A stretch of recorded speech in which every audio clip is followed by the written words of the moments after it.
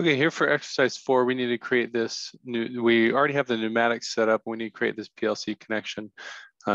So we're going to get our PLC cards in here from the JIC standard. PLC cards, we're going to put the input and the output card in the diagram, and then we're going to get a rung. We're going to get a rung from the ladder for Allen Bradley PLC, ladder for AB PLC in the rung section. We're going to bring it in here, and then we're going to resize it a little bit. Let's bring it down. We have a few different rows, 1, 2, 3, 4, 5 rows we're going to use. So 1, 2, 3, 4, 5. We still have just an extra, so we can bring it down one more notch here. And then we're just going to follow this circuit example to find out what we need. We need the electronics on the outside of the input card and the outside of the output card will come from this electrical control JIC standard. We need the power source. We'll bring our 24 volt connection and our 0 volt connection in for both sides. And then we're going to get the contacts together. We have our switches, we're going to bring our push button 1 in here and connect it to the N0 slot. We're going to get our push button number 2. We're going to connect it to the N2 spot. Then we're going to get this sensor switch. So we go down here to sensor switches in the library, and we do a normally open limit switch to connect on N4. Okay. Now, this limit switch is the limit switch that we're using up here. So we have this sensor reference point up top, and we can name this our limit switch 1.exercise4. That way we can distinguish it from any other limit switches in our project file. And then when we come down here to this sensor switch, we can find that LS1 for exercise 4 on the list, double click and make that connection. We now need to make sure that each one of these has power,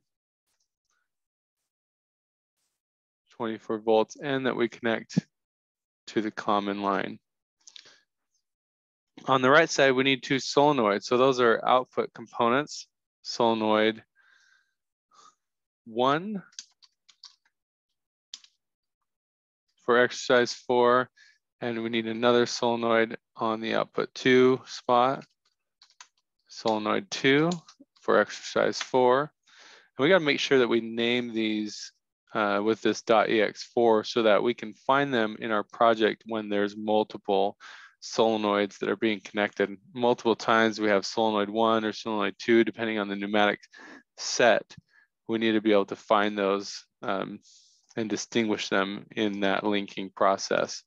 So we connect those to our line. Now we have solenoid 1 and 2, but they're still black because we need to connect them here to our pneumatics. And you do that through the directional control valve. And we want the left side to be solenoid 1 based on the diagram. So we can actually click here on the left side and then go to this variable assignment and type in our solenoid 1 to find it. And then we click on the right solenoid. We can then see solenoid 2 and make that connection. We click on the center, we can see both connections are made, and at the bottom as well. Now that those are blue because they're connected to across onto the pneumatic circuit, we need to add our internal components. Now this is where some of the naming convention can help us out. If we go into our input card here, we're going to set it up so that we can find these values. We're going to use underscore for this, for each location. Underscore EX4, and then I also use the N4 underscore EX4. So I can find those 3 inputs amidst multiple input cards. And now they're going to be distinguished for exercise 4 that I'm on. I got to make sure that I hit enter as well so that it saves that name. Now that they're in there, I need the components that are on the inside. And I have a whole row of examine if closed contacts here. And so I'm going to go to the PLC section for all my electronics inside the PLC rung. Ladder for Allen Bradley, ladder for AB PLC, and I'm looking at these contacts. So there's examine if closed. I have 1, 2, 3, 4, 5 of them in a row. So I can just bring all these in, connect them as I go. 2, 3, 4, and 5. And then I want 1, 2, 3, 4 coils. So go to the coils and output energized coils. And these I'm going to name as I put them in there. So I'm going to bring the first one in, give it the same address of B3 colon 0. And then I'm going to add this .4 or .ex4 to distinguish that coil. I'm going to add a second one. This one is B3 colon 1.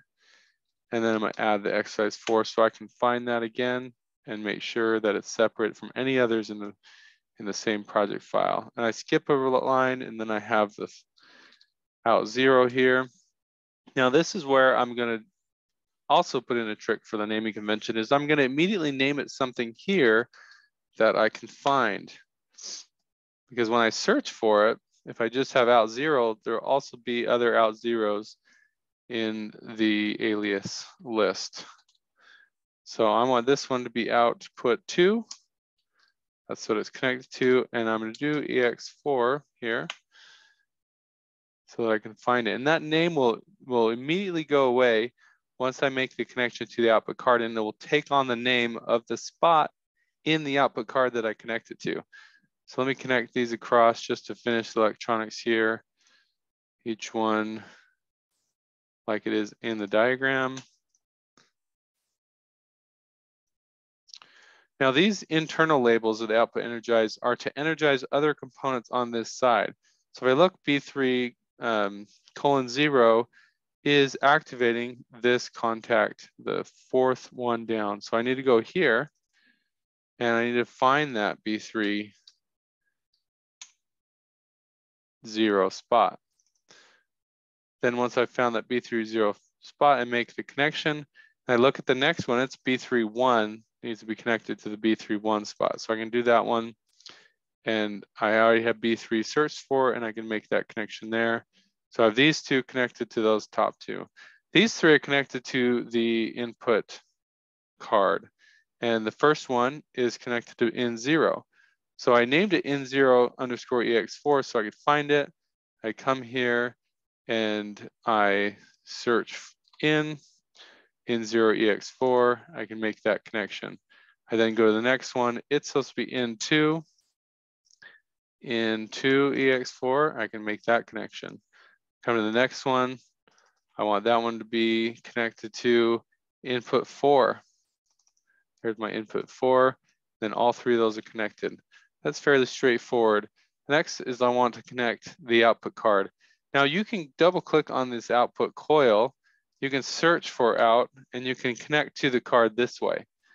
It's easier though, when you have multiple cards and multiple diagrams in one project file, to actually enter into the output card. Make sure you select or highlight this spot that you're looking for. Then when I search for out, I can find the out 0 EX4 without being confused on other output aliases. I can make that connection. And then I need the out 2 to be connected to the out 2. And you notice this, once I make that connection, like I said, the coil takes the name of the output card spot. So I come here and I want to connect to out 2. So I make sure out 2 is highlighted. And then I go to the out 2 and it changes its name immediately. Then I need to check and verify that my connections work and simulate the process. I can push the push button and see that it works. I can also double track through these green arrows to see that input 0 is making this. There's a green on input 0 and there's a green on the examinative closed contact of input 0. There's a green on the output 0 and a green on the output 0 of the card, so there's a connection. If I hit play and there's not a connection there, then this output card will not turn green like this. And I know that there's a connection problem in my linking.